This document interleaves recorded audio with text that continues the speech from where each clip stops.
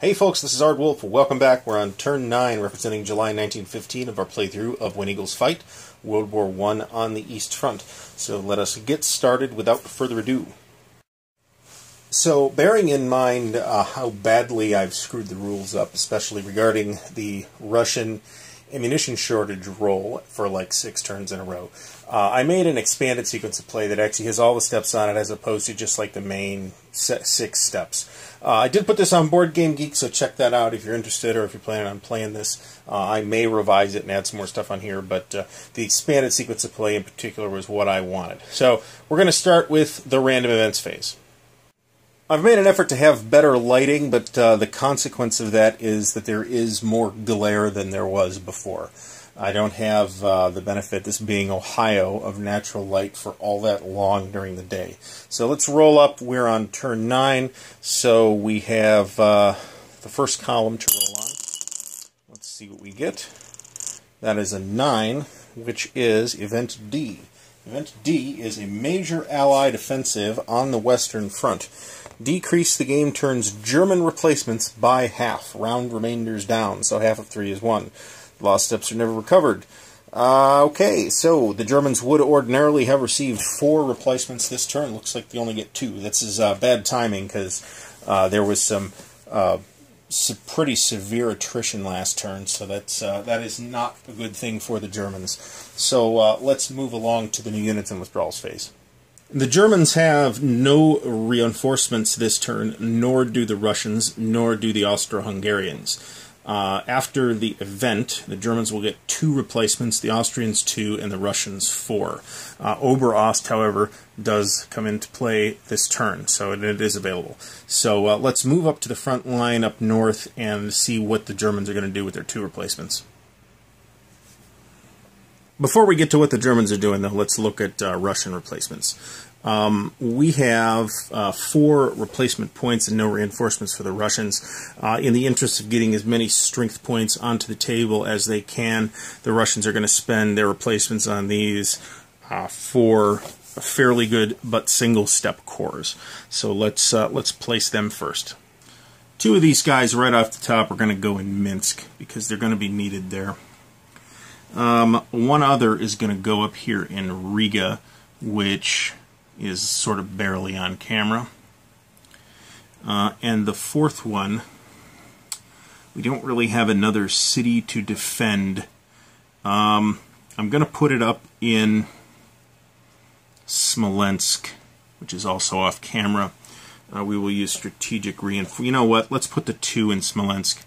We'll use strategic movement to get those guys down to the line. Let's take a look at what the Germans are doing with their replacements, I should say. They don't have any reinforcements. They only have 2 replacements thanks to the event, so we're going to flip this corps to its full strength side, and we'll take this guy over here as well and put it on its full strength side. The Austrians get 2 replacements. We are going to buy the only thing we pretty much can buy, which are these 3-4-3 cores. And we're going to put these, since we have to put them in a city, it's off camera, but I'm going to put them in Budapest, where I may be able to get them into the action. Or should I put them in Vienna? I think I'm going to put them in Vienna. No, I'll put them in Budapest, actually. I think that's a slightly better idea, based on the Austrian analysis of the situation, which is dire, but the Russians are going to have to make a move. So that is the new units and withdrawals phase. There's no mandatory withdrawals for either side, once again, because there's no scheduled ones before turn 11 or 12, and we didn't get any mandatory withdrawals for events.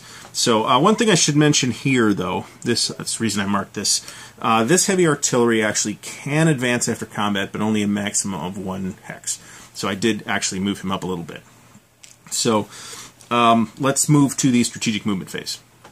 Minsk is now on the line, so there's really not a whole lot we can do with that unit. But we can take these 2 guys in Smolensk, and we'll put this down in Baranovichi, because they can be used down there.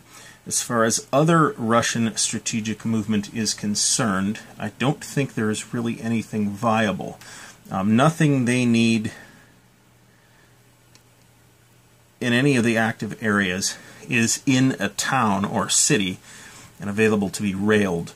I guess I could pull a guy out of Lemberg and or Presimal or whatever it's called, but I don't think that's a very good idea. So when we get to Russian movement, I'll explain what I'm going to try to do with them. In the meantime, for Central Power strategic movement, let's take a look at what we can do with them. Austria-Hungary's rail limit right now is 4. They don't actually have 4 units that they can meaningfully move, but they do have 1 corps down here in Vienna, which they will rail up. You know what? Let's leave that. Let's leave that up there, and it's actually in Brunn anyway.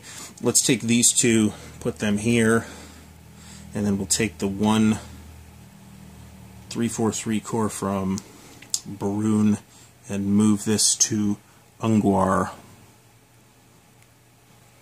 So I'm pretty sure, by the way, that I screwed this stack up last turn. So what I did was I actually ended up taking a bad attack with strength factors that I didn't really have because my clumsy fingers flipped the whole stack over to its higher strength side. So what I did was I just kind of adjusted for the result. So it was a attacker down 1, loses 1 strength point. So I got rid of it and then flipped the other guy back over to the side he was supposed to be. So once again, sorry about that, but you're learning along with me here, so I appreciate the patience of everyone. For German strategic movement, let's readjust and see what we're going to do. There's really not a huge amount that I can do with German strategic movement. What I can do is move this over to Swali, because I think Kovno here is, am I right? 1, 2, 3, 4. I guess I'm not right. That's not relatively safe. And that's not in a town. I'd really like to pull something out of somewhere. So down here versus Austria-Hungary, I don't have anything in a that I can rail over. I could take 1 unit out of here, however, and send it up here. And I'm inclined to do so because that's much safer down there. And this is about as safe as it can be on this line anyway, so I think I'm going to have to be happy with that. So that is strategic movement, so let's move on to the Russian player turn. As I believe I have strongly indicated, I believe that the Russians are hosed fairly badly here, so they're going to have to pull back again and try to form something of a defensive line. So we're going to take this unit and go 1, 2, 3. This unit will go 1, 2, 3.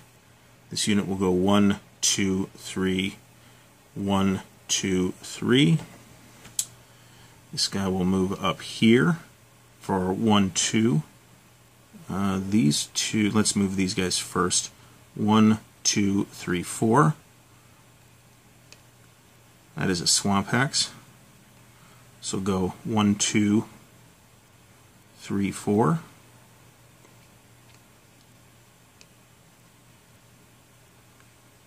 One, 2. 1, 2. That's not optimal by any possible definition. And I think there's not a ton we can do here. These guys in the marsh are going to be, this guy was right here, right? I can take this actually and put him here. I think I'm satisfied with that. That gives us a strong southern end of the line at least as strong as it's going to get. So we'll see where that goes. There is a reasonable attack that the Russians could make right here. So let's mark that with a marker just to try to remember that we're going to, I think, at least look at it. And then let's move down to the Austrian area.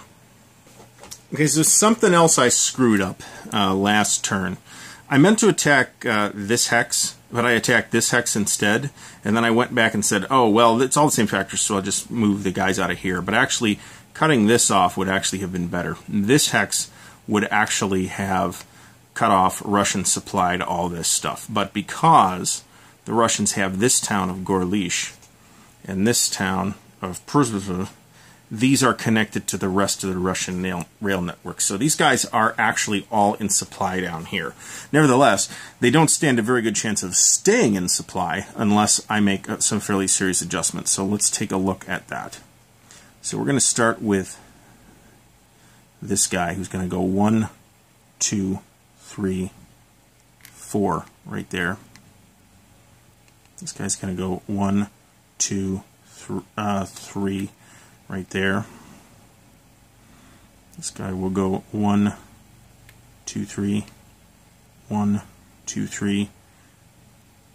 These guys will go 1, 2, 3, 1, 2, 3, 4. And I think we're going to keep that there. And we're going to pull this back too, which I hate to do, but nevertheless, I think I have to. So let's start here because these are the guys who are the most stuck in the mountains. So that's 1, 2, 3. 1, 2, let's see, 1, 2, 3, 4. 1, 2, 3, 4. The woods are 2 movement, so this will be 1, 2, 3, 4. 1, 2, 3, 4. 1, 2, 3. 1, 2, 3, 4. So we're definitely going with a defense in depth type of approach here. We have to. This guy will go 1, 2, 3, 4. 1, 2, 3, 4. And as long as I can stay on this rail line, I'll be okay.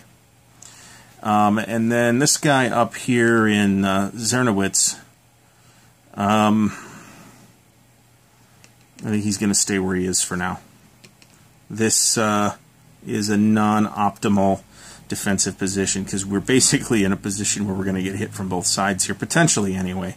So that's not particularly desirable. But the good news is that we once again have an attack that we can make here. So let's take a. We actually have 2. Let's take a look at both of them. This is going to be 11 factors in defense. We're going to have 5, 10, 15, 15, 23, 11 to 23. That's going to be a 2 to 1. 2 to 1 even up. I'm not crazy about that. But there's no adjustments for it, so I'm going to make it, and we'll see what happens. See if I can get the glass anywhere here where it won't destroy forces. So 2 to 1 even up. We have a 1. That's 2 losses for the attacker, which the Russians can scarcely afford. I think we have a... No, we don't. Well, we'll get rid of the 3, 4, 3. And I guess we'll get rid of one of these one-step units as well. And we're going to look at this one right here, this hex. That's going to be 10, 15, 18 to 6. That's a 3 to 1 with a river. 3 to 1 down 1. I'm going to take that as well, probably foolishly. 3 to 1 down 1, so that's a 2 on the 3 to 1. That's actually 1 and 1, so it's a straight exchange. And this stack only has 1 step. It is eliminated. And the Russians will lose this unit right here. So that wasn't so bad, actually. And we can advance after combat. The question is, do we want to? I think that is okay. Actually, what I will do is advance that after combat. Or do I want to do that? I think I'm going to stay put and just try to maintain this defensive line. Where's the railroad? It's right there. That's the weak point in this entire chain of misery. All right, so let's move up to the German front and see what we have to do up there. So looking at these German guys stuck out in the salient, there's 6 factors in defense. We have 5 here. There's another 5 for 10. There's another 5 for 15. So we have 20 to 6 is going to be a 3 to 1 even up. It would be silly to have just done that against the Austrians. And it's not a German active corps. So that's a 3 to 1 straight up. let's troll. Wow. Okay, so that's going to be 2 losses for the attacker. So that's... I either leave huge holes in the line, or I get rid of 2 of these guys and hope that the -2 for the city is going to save my bacon there. And I'm pretty sure it won't. So that is the Russian player turn. They tried to mount an offensive. They tried to mount 3 offensives. One against the Germans failed utterly. One against the Austrians failed utterly. And the other one against the Germans, they had a somewhat costly exchange. But in principle, the Russians can afford the losses better. But looking at the what's coming and the replacement numbers, I mean, the Russians don't have vast numbers of troops coming in. They do have a couple of reinforcements next turn, though, plus Stavka, which should help. So let's quick eyeball this whole chain along the border in Austria-Hungary is fine for supply, so that's actually okay. And up here against the Germans, they should be fine too. So attrition is good. Let's take a look at what the Austrians are doing. Alright, so we have got these 2 3-4-3 infantry corps that the Austrians have. We can move them up a bit, but we can't get them up into contact with the Russians up here. So what we are going to do, though, is we will move them 1, 2, 3 into the mountains. Which means if they get attacked, they get the mountain bonus too. And we're keeping all this stuff where it's at. Let's adjust the camera again so I can show you the rest of the Austrian stuff. Alright, so looking at what we have here for Austria, we've got this cavalry unit, which I think I'm going to keep back here because it's not that good anyway. We'll move this up a hex. We'll move... What do we got here? 564, 564, and 674. We'll take the 2 564s and move them up 1. Think about that. Okay, so they can get here, or they could get here. Here they have a legitimate attack. So I think what I'm actually going to do is I'm going to spread these guys out a little bit. They're in the mountains in either case. That's 1. Well, let's look at this. 1, 2. That's going to be 1, 2, 3. 1, 2, 3. That's very risky on the part of the Austrians. I think we'll move these guys up 1 into the mountain passes where we have an even line as well. And I don't feel like the Austrians have a reasonable attack. Well, they don't have a reasonable attack here against this stack of 2 with 13 factors in defense versus 5. So that's not happening. But let's take a look at what the Germans are going to do, because this is going to actually be quite interesting. So here's the problem with the Russian defenses as they stand. 100% of them are predicated on continuing to hold the city of Lemberg, which has 4 factors in it. You know what? I forgot to do Russian ammunition shortage again. So let's roll that up. Alright, belated Russian ammunition shortage. This really kind of breaks the rule. We're on game turn 9, so we're rolling on that column. There's no modifiers. We have another 12 pieces of ammo shortage to hand out. So, looking at... This actually is supposed to happen right before the Russian combat phase. So, or at the very beginning of the Russian combat phase. After Stavka, I made a cheat sheet for this, and I still screwed it up. We got 1 there. We got 1, 2 here. We're going to put 1 there because we deem it to be sort of safe. That's 5. And we'll put this one here on the top unit. And then the Germans will have 6. This is really important too, because it makes a big difference as to how the Germans are going to approach this. And then the Germans are going to actually put ammo shortage here in, what is this, Rava Ruska, and here in Lemberg. And that's significant. What I was getting to when I reminded myself that we have to do ammunition shortage was that this whole line of supply is hosed if the Germans take that hex. So obviously the Russians are going to adjust next turn, but that was pretty much all that they could do. So let's go up to the Russian line in the north and see where the Germans are going to place markers up there. So we need to do the German movements too. So we're going to put this here in Minsk. We're going to probably put that there. It's OCD away here. And I think we're going to put, looking at what we can do,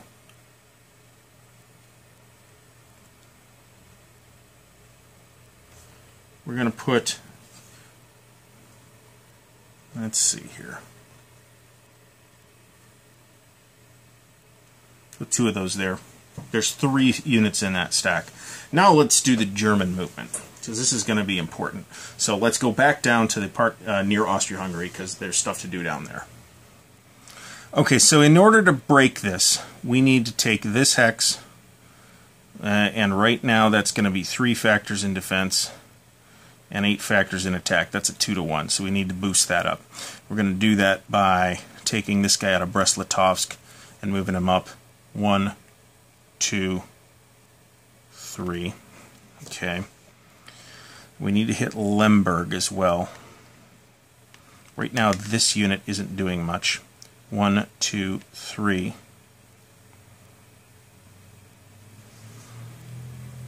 One, two, three, 4. We can move this entire stack over here. Is there any way to get more forces down there? 1, 2, 3, 4, 5. Not particularly. I could get this cavalry unit in here, but that's only 1 additional factor. So what do we got? We got 2. It's going to be, so as is, it's going to be 2 down 1. There's no German active corps here. It's going to be 2 down 1. That's 5-to-1 though.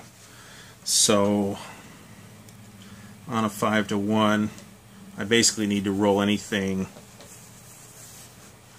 I need to roll a 3 or higher. These guys were here. There's nowhere else I can realistically pull forces from. Well,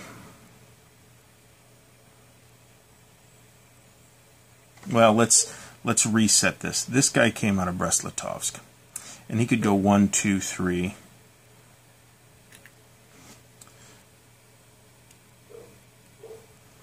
So let's look at this.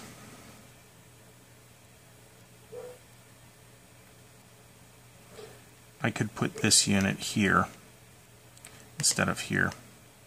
Should open it up to counterattack. But if I could take Lemberg anyway, I could put the entire force in there. And these guys could go 1, 2, 3, 4. Okay, so that's not really going to help. But what I could do is move this 1, 2, 3, 4. And that's going to put this at 14. That's going to counteract the negatives. And then we'll move this guy up here, back where I had him before. So this looks pretty good right here. Can you see this? I'll adjust the camera because we got to go to that part of the line anyway. This here's bad news for the Russians, because here's what the Germans are going to do. 2 movement costs for the swamp. 1, 2, 3, 4. Okay.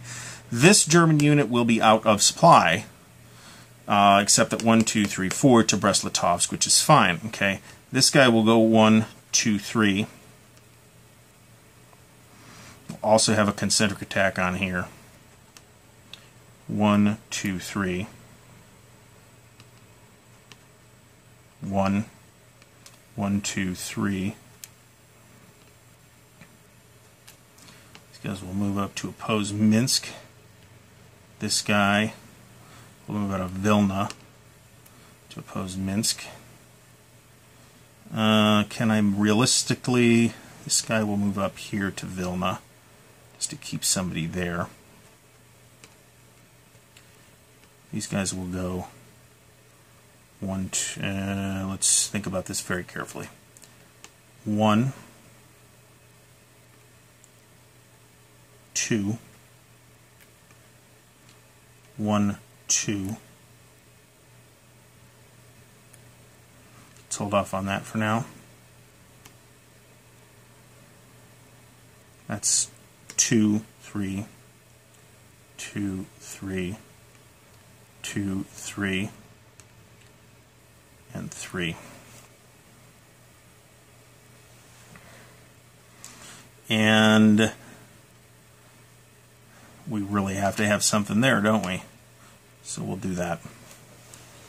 All right, so that is our German movement. Do we want to move anything else? I don't think so. I'm thinking about this. Yeah, I'm going to take this and move it up to, let's see what we can do. 1, 2, 3, 4. 1, 2, 3, 4. We'll just move it up to Vilna. Keep it a little closer to the front. And we've got this guy in Svali now, so.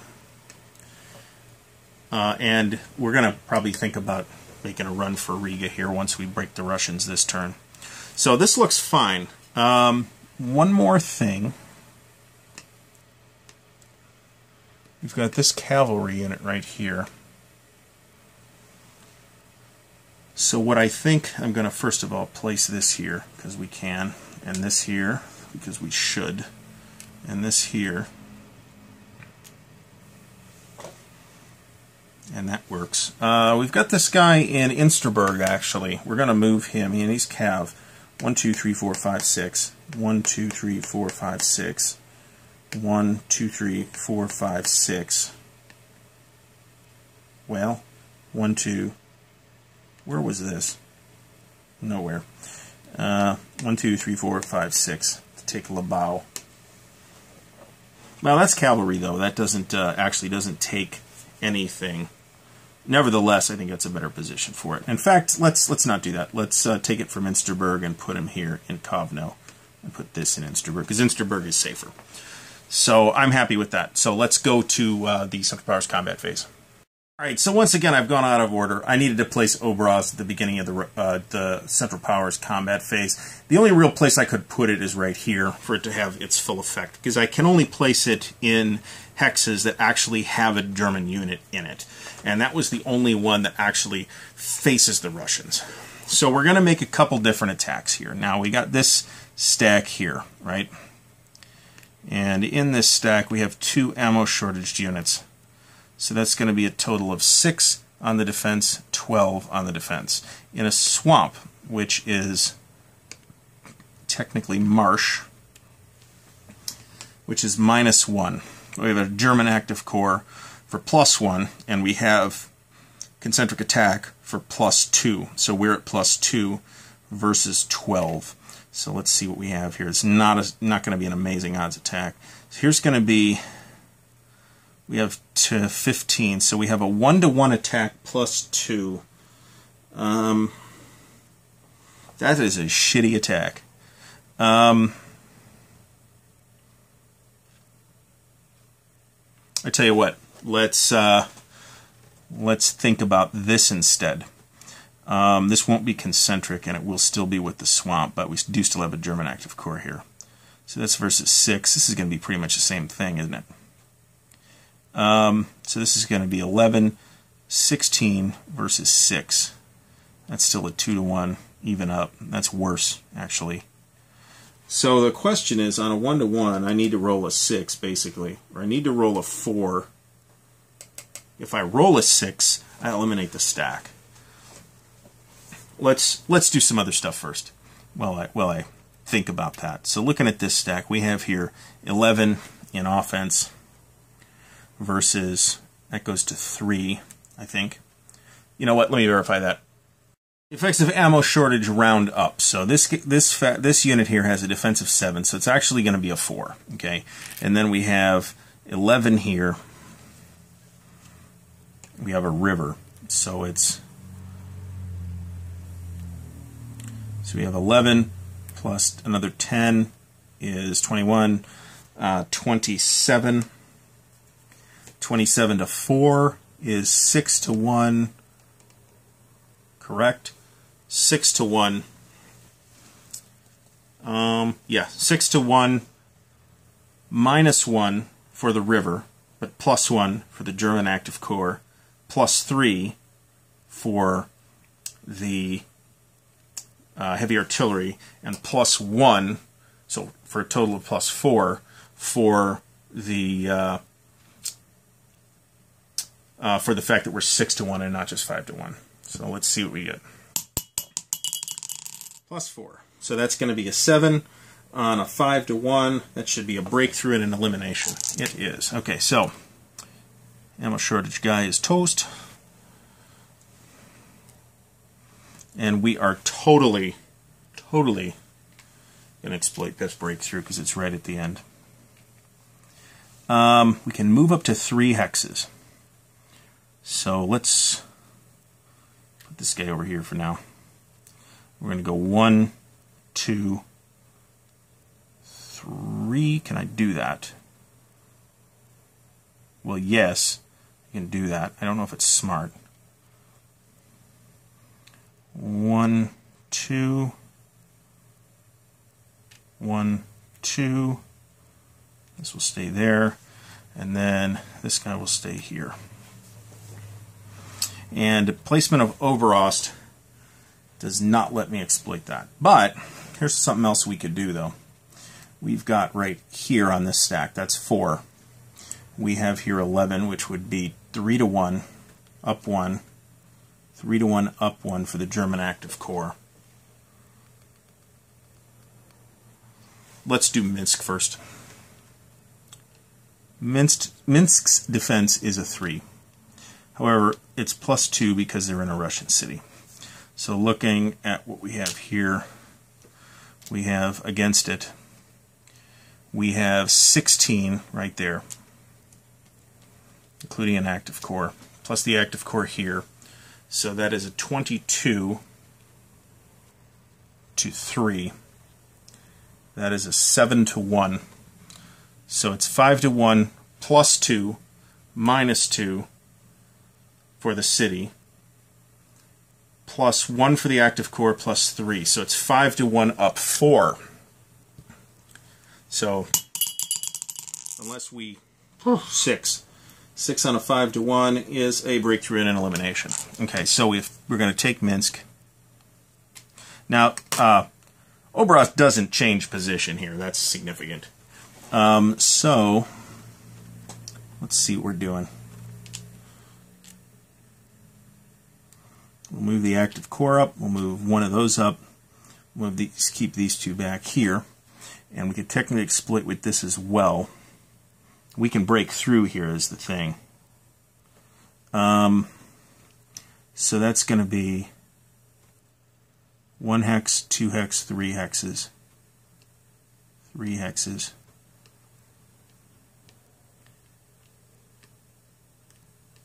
We'll move this here into Minsk. It's important where we actually place that. Alright, so looking down here at the end of the line, I think we said we were 2-to-1. Let's check it again. So that's, there's 2 half guys here, so that's 6 total, +6 is 12. And we have 10, 15. So it's 1-to-1, down 1. No, it's 1-to-1 even up, isn't it? No, it's 1-to-1 +2, actually. So if we roll a 1 on a 1-to-1, we'll actually get a 3 and we'll lose 1. I'm going to take the attack. And let's hope for some juice on this die here. Oh, faceplant! That is a attacker loses 1. And we're going to have to take this. Alright, so that didn't go well. Let's we're still not in the Oberost phase, so let's go down and see what we're doing in the area of Austria. Okay, so we have a couple of fairly nut-crushing attacks to do here.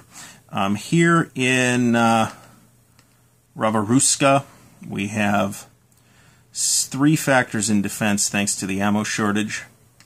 On the attack, we have 9 plus 9 is 18. That is 6-to-1, so we get a +1 for that. There's a river, so we're at -1. So 5-to-1. There's no active core.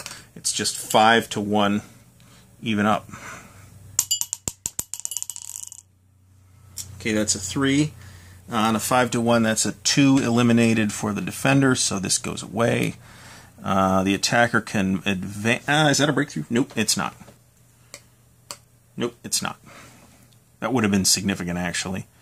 So we'll move these guys here. Then we're going to make this attack. This is huge. This is 2 factors in defense. And no river, but it's a city. Okay, so it's -1 just from that. And we have 12. So we have a 6 to 1, +1 for the odds, and -1 for the city. So we're again at 5 to 1. Okay, and that's a 4 on a 5 to 1. That's a 0 and an elimination. So the unit in Lemberg is eliminated. The Germans can move up, and they will. Okay, that is the German combat phase. Down here in Austria, they've done fairly well. Up on the front with the Russians, they've done also fairly well, but they did have a failed offensive. So let's do Oberost and see what happens there. Okay, so this whole jazz, within 2 hexes of Oberost, we can make another attack. So basically, this unit, this unit, this unit, this unit, these units, and these units can make a second attack. These guys over here cannot, which is significant, but there's not much we can do about that. So we're going to, first of all, hit this stack, right? Let's do this one first. This is going to be 6, 11 versus 4. That is a 2 to 1, even up. Let's think about that. In the meantime, let's... it's 2 to 1, but it's not even up because it's concentric.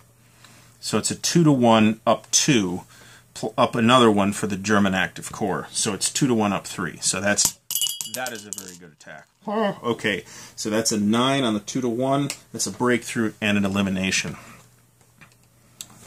He goes away. He's going to come up. Technically, this guy's got to move back, but then he can move another hex. So this guy will move, breakthrough to 1. This guy's going to actually break through up there as well.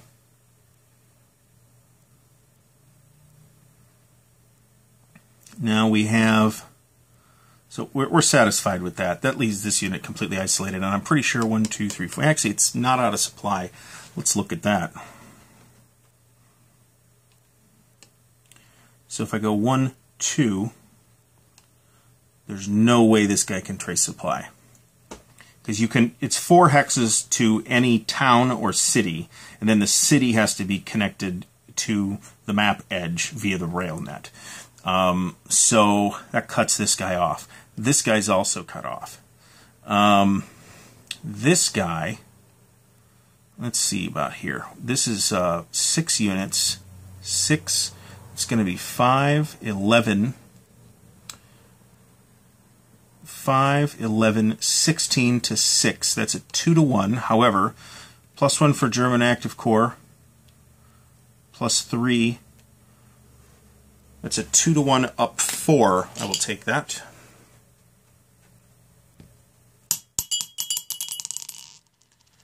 That is a 10 on a 2 to 1. That is another breakthrough and elimination. Okay. And we can pull these up. Well, nope, let's not do that. 1, 2. 1, 2.